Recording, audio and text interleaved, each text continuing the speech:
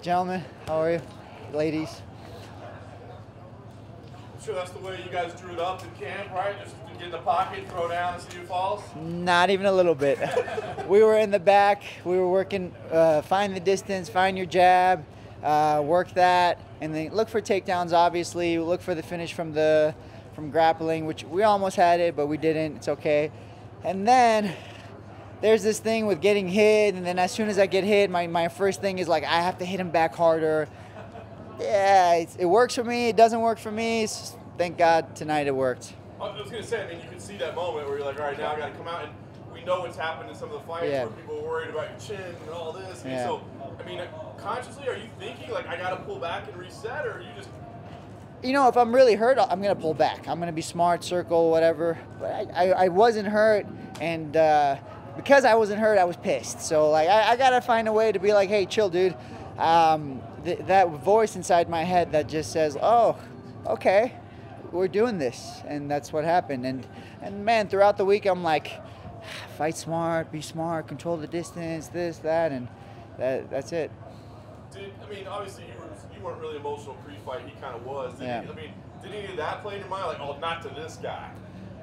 No, honestly, I get it, bro. I get it. The way the game is, like, we have to portray a certain image or whatever to get to certain fights, and I get it, man. The guy's trying to feed his family. The guy's trying to provide for his house. How am I gonna hate on that? How am I gonna be like, oh, I hate this guy, not this guy? No, bro. And you know, if he won, I would have congratulated him and said, good for you. You mentioned you nearly got the finish in the first. Was that frustrating at all? I mean, when you get to that advantageous position, they don't get it? A little bit, you know. I wish the ref was a little bit more aware of what was happening, because I had the choke sunk in, I think 2 or 3 times, and then because of the way the gloves are, it's really bulky up here, so the fingers kind of stand out. It's not his fault. I put my chin over my hand so he can't grab my glove, but he does grab the fingers, and like, I don't know what to do about that. I have to figure something out. It's not something I'm like, hey, ref, every time. It's like, no, Benny, you figure it out. I got to imagine at least $50,000 is coming your way, if not 100. What, you got any plans for that money? Don't, yeah, don't lead me on, man. Don't. You know, God willing, I'll get a bonus. If not, I'm still so grateful. But the thing is, I got 2 bonuses my last 2 fights, and I was able to put those towards my house and a wedding. I have a project that I'm working on. If I get this bonus, man, I'm gonna go for this project. I got a little, I don't talk about it, but I'll talk about it. I think it's worth mentioning. I got a little project in Haiti going on, man. You know, we have a feeding program there. I started a feeding program about 5 years ago, and then we just built a school recently. Myself and our church, we were able to build a school.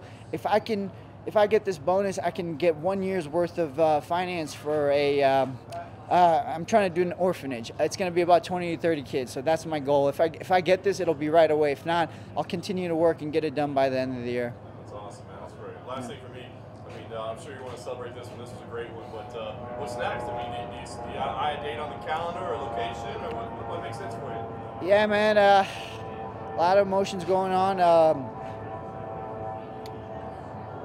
I think early does make sense, but I also promised Marvin I'm gonna go out there and corner him. I promised my wife I would take her on a honeymoon since we just got married, and I told her, hey, I'm going straight into full training camp. But you know what? I can stay in shape in that time. So if I'm not injured, man, ideally a quicker return. Not 6 months, man. 6 months is too long. Like 4 months is good, 3 months is good, but just not 6 months. You get out of the war zone, and if you get out of the war zone too long, it's really hard to get back in.